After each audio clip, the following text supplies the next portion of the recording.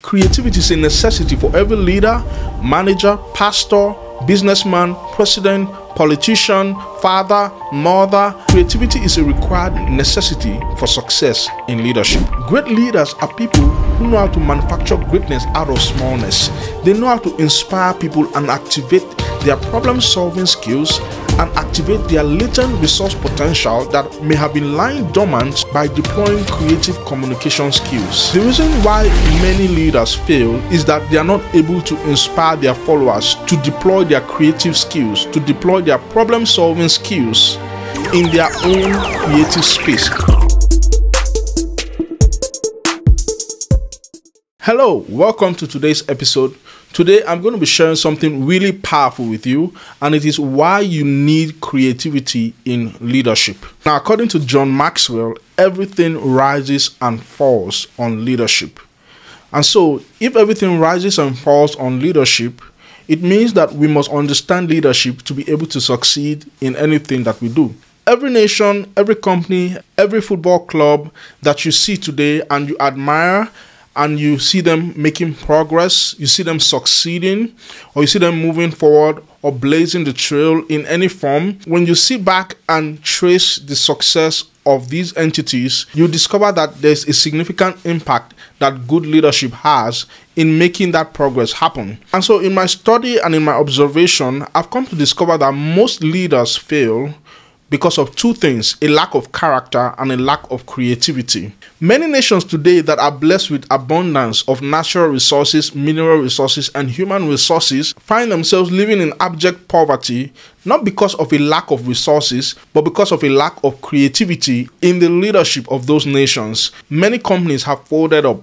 Many companies have gone the way of dinosaurs because of a lack of creativity in the leadership at different levels of this company. And when I'm talking about leadership, I'm not just talking about leadership at the highest level, let's say the presidents of nations. I'm also talking about leadership at the micro levels also. Because at different levels of society, we have leaders. You listening to me today, you are a leader somewhere.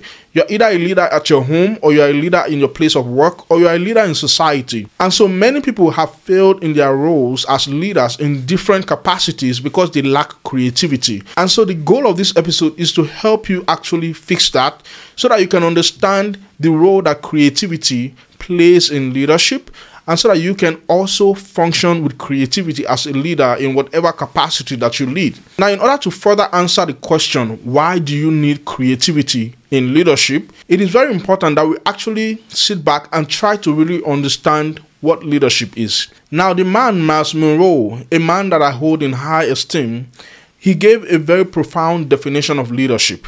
As a matter of fact, his definition of leadership comes out as one of the best definitions there is out there. Now, here's how Myles Munroe defined leadership. He said, leadership is the capacity to influence others through inspiration, motivated by a passion, generated by a vision, produced by a conviction, and ignited by a purpose. Wow, that is a fantastic definition of leadership.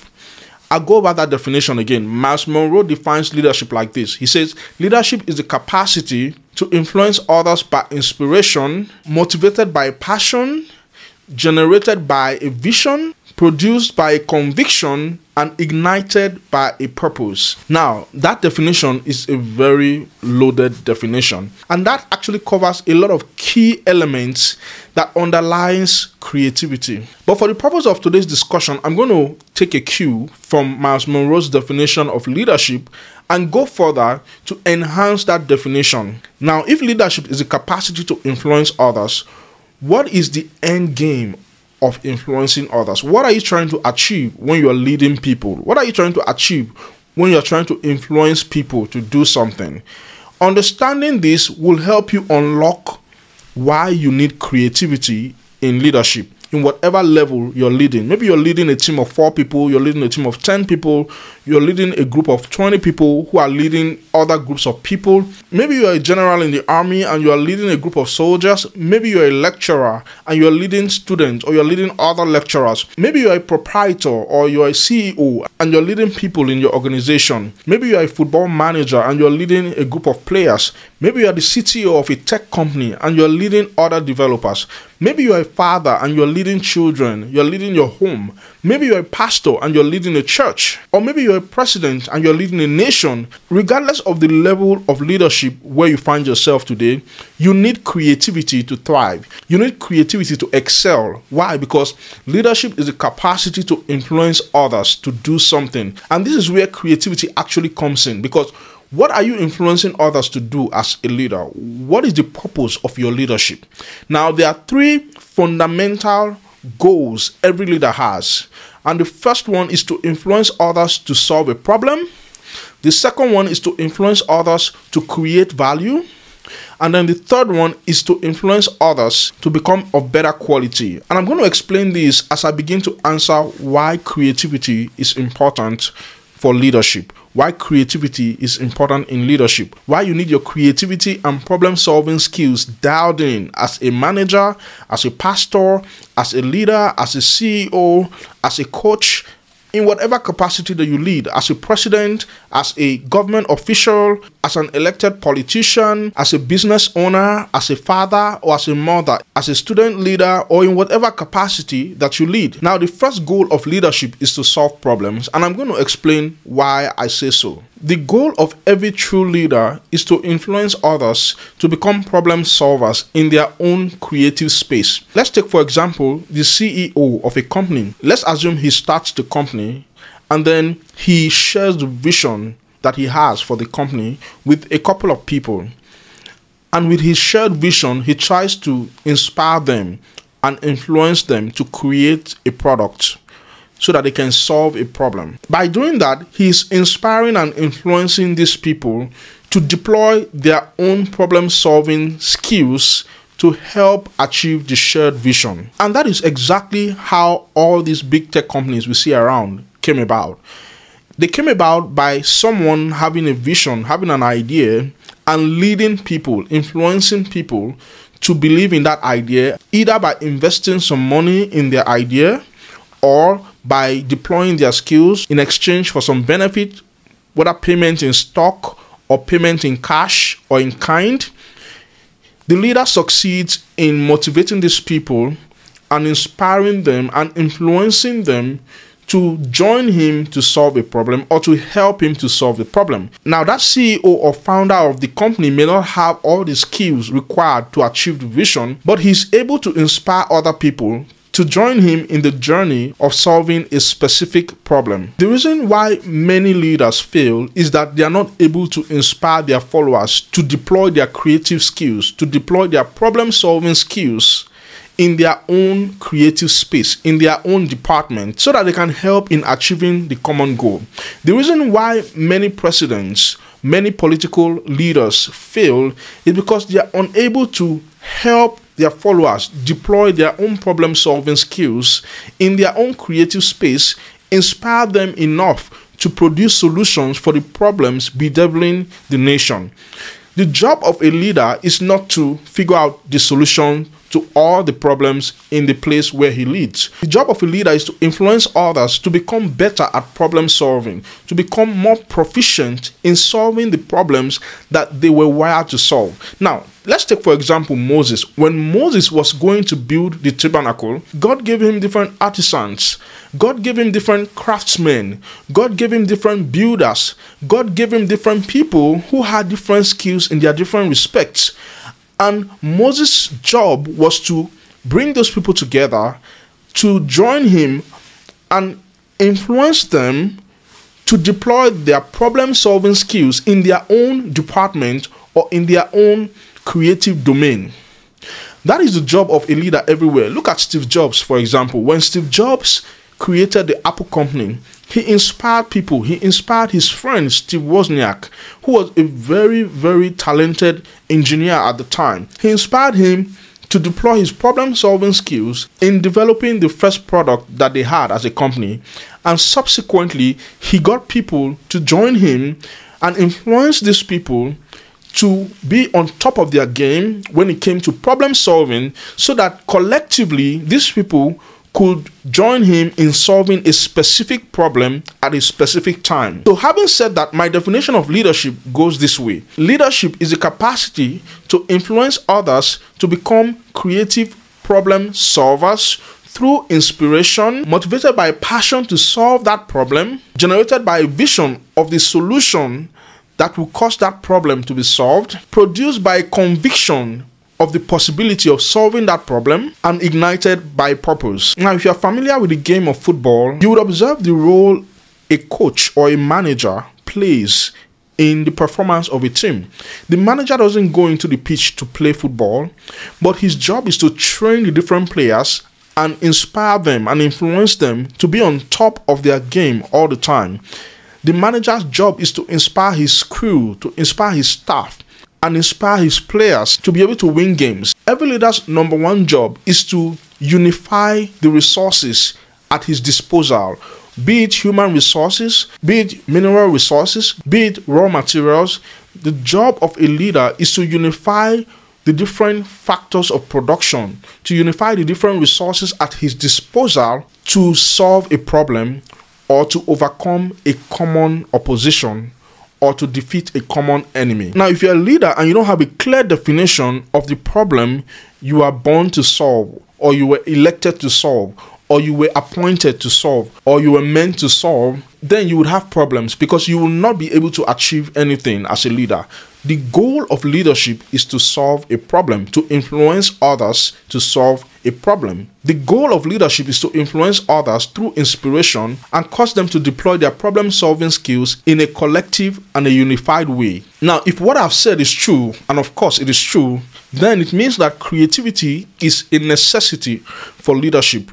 Creativity is a necessity for every leader to succeed. Creativity is a necessity for every leader, manager, pastor, businessman, president, politician, father, mother, or leader in whatever capacity. Creativity is a required necessity for success in leadership. The primary goal of leadership is to ignite the creativity of the followership and to harness the problem-solving ability in a group of people for mutual benefit. Having said that, the second goal of leadership is to create value, right? As a leader, you're either creating value by creating more revenue, generating more sales, creating better products or services, creating better environment or a better experience, or creating a movement. So as a leader, if you are not solving a specific problem, you should be creating some value of some sort or doing both. Now, what does it mean to create value as a leader? Now, the reason why I want to really drill down and break down this concept of creating value is because many people go about saying, oh, you have to add value to people, you have to create value, but most times they never spend time to really explain what it means to create value. So what does it mean to create value? To create value is to give people a better, safer, surer, clearer, faster, less painful way to achieve an outcome they desire. And as a leader, you do this by unifying the resources at your disposal, by mobilizing the factors of creation and the factors of production at your disposal. As a leader, you also achieve this by increasing the quality of the people at your disposal by activating their creative genius. Look at Steve Jobs. Look at how he inspires his staff. Look at how he inspires his engineers to bring out the best in themselves.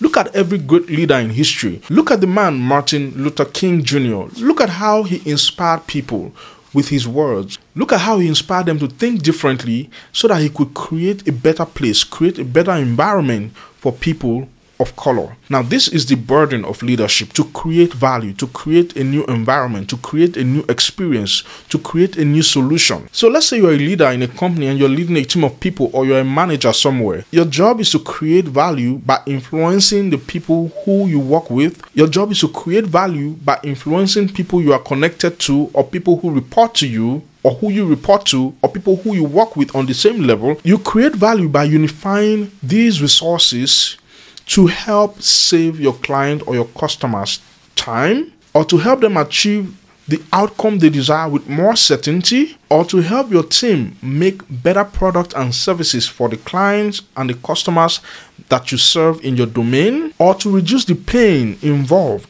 in getting the services and the products that your company provides or that your team delivers. Now, if this is true, and it is, it means you need creativity, because to create value, you need to be creative. It takes creativity to solve problems, and it takes creativity to create value. Now, that brings me to the third goal of leadership. The third goal of leadership is to leverage resources and change the state of these resources by making them of better quality or quantity. Now, what do I mean by that? Let's take an example of some mineral resources that can be found in large deposits in some countries around the world. For example, crude oil, gold, silver, diamond. Now, crude oil is useless in its unprocessed state. When crude oil is unprocessed, it is useless and valueless to people. And so in order to make crude oil, gold, silver, diamond, bronze, precious stones, you name it, in order to make these mineral resources become useful, they need to go through a creative process. They need to be processed. And through processing, these mineral resources can be turned into marketable and sellable quantities. Now, the same thing goes for human resources. You'll find that great leaders have an uncanny ability to take ordinary people and turn them into extraordinary people. You'll find that extraordinary leaders have the ability to ignite something in ordinary people, ignite the fire in them, and make them great. Check a man like Jesus Christ. When Jesus Christ came on the scene and assumed his leadership role, he did it with a goal in mind. He met people who were fishermen and turned them to fishers of men. How? He processed them. He processed them and changed their state, changed the quality of their thinking, changed the quality of their output, changed their problem-solving capacity, and increased it to a very high level that these ordinary fishermen became fishers of men. A man like Peter, who was only known for being able to catch fishes, became a man who was now so influential in his days. Peter became a man who could pull crowds. He became a man who could influence people, who could give a speech before 3,000 people and cause these people to go in a particular direction because he had become a man of a higher quality. He had experienced a change of state by coming in contact with a leader like Jesus Christ. So Jesus Christ made it a duty to make men, ordinary men, become extraordinary, and he's still doing it today. That's why when you receive Jesus into your heart, you become a better person. You become a new creation. You become a new kind of man. You become a new type of man. Now, the job of every leader is to change the state and the quality of people that are at his disposal in a bid to achieve a common goal. Great leaders are people who know how to manufacture greatness out of smallness. They know how to inspire people and activate their problem-solving skills and activate their latent resource potential that may have been lying dormant by deploying creative communication skills. So the bottom line is that until your mineral resources, until your human resources, until the raw materials, whatever they may be, go through creative process, they can never become useful to people or useful to the society. And so the job of every leader is to improve the quality of the resources at their disposal. Now, this is another reason why some nations that are blessed with human resources, mineral resources, and all kinds of resources are still living in poverty, are still living in darkness, because they have leaders that lack creativity. They have leaders that lack the ability to ignite problem-solving ability in people. They have leaders that lack the ability to create value. They have leaders that lack the ability to leverage resources.